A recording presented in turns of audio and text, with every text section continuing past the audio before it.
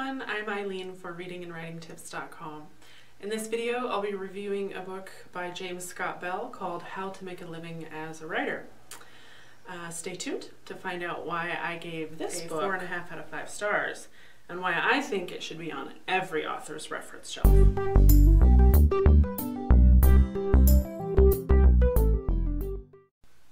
The summary for this book is that it's a great book with tons of resources for writers, all kinds of methods and theories and websites and other books to read, written by an author who is successful in self-publishing and traditional publishing.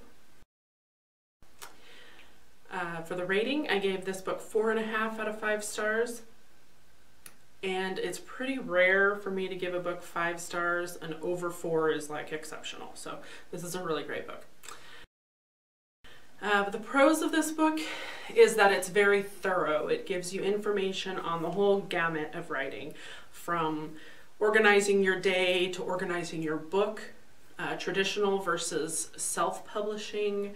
It even goes into talking about short stories and novellas, chapbooks, collections of short stories, and things like that. So one of the things that I really love about this book is James Scott Bell talks about a system that he created called the LOCK system, and I can't tell you too much about it without giving away his secrets, but it's a pretty easy guideline for when you're writing something to keep in mind the 4 main points that you should be focusing on when you're writing a great story.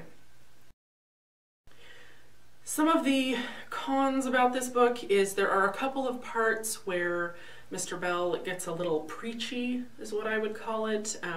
There's a part where he talks about staying healthy and eating good foods and making sure you exercise every day, which is great advice, but I don't know that it necessarily belongs in a writing book. It's called How to Make a Living as a Writer, not How to Make a Life as a Writer, so I thought that was a little out of place. There's also a section where there's some pretty negative comments about using social media as an author. So I found that to be a little, I don't know, it kind of left a bad taste in my mouth. It was kind of pessimistic, and social media can be used for a lot more than just sharing fake happy pictures about yourself, which is kind of what he talks about. There are a handful of typos, but nothing that is a showstopper in my opinion.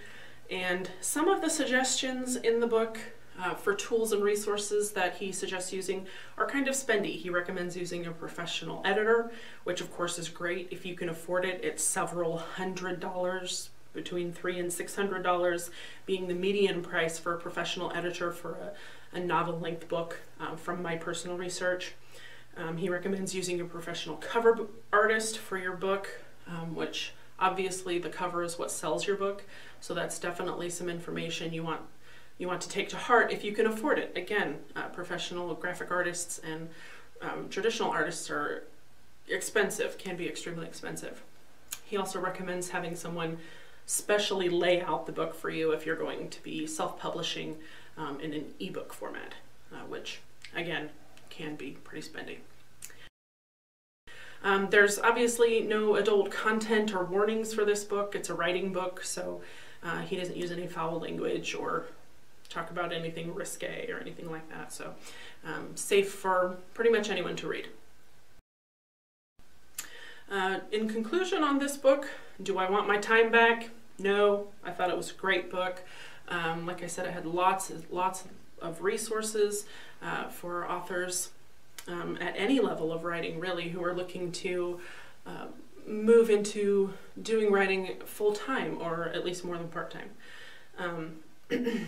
There are just oodles and oodles of books to read and websites that he mentions, theories and methods throughout. He has a sample writing plan in there, a sample business plan for a writer, so all kinds of great stuff.